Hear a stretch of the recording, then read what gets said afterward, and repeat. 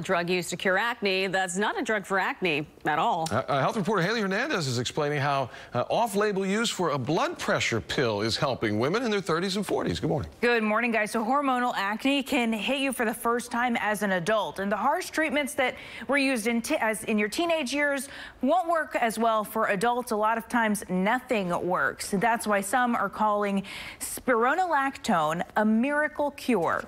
Erica Padilla says she struggled with acne, and not just ordinary breakouts, but deep, painful red cysts below the skin along her jaw. I probably tried about 4 or 5 different medications. They were very painful. It even hurt when I would eat.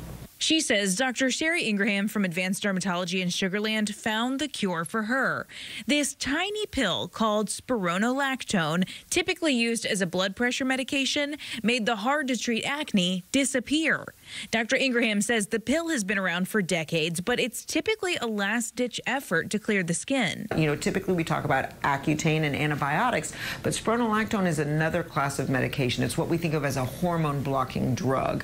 So we use this medication a little bit differently. A lot of times I'll start a patient on this medicine with antibiotics orally, and then after a few months I'll take them off the oral antibiotic, but they'll maintain on the spironolactone, and that's because spironolactone takes about 6 weeks to start working, and really at 3 months you see the true effects of the medication. Dr. Ingraham says men, pregnant women, kidney patients, or people who find relief with topicals should not try spironolactone. But for patients like Erica, this is everything she was waiting for. It came to the point where I don't even have breakouts anymore.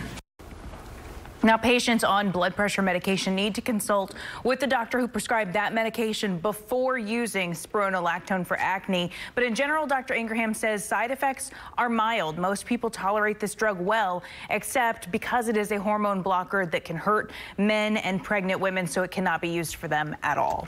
Nice. Very important. Yes. Thank you, Haley.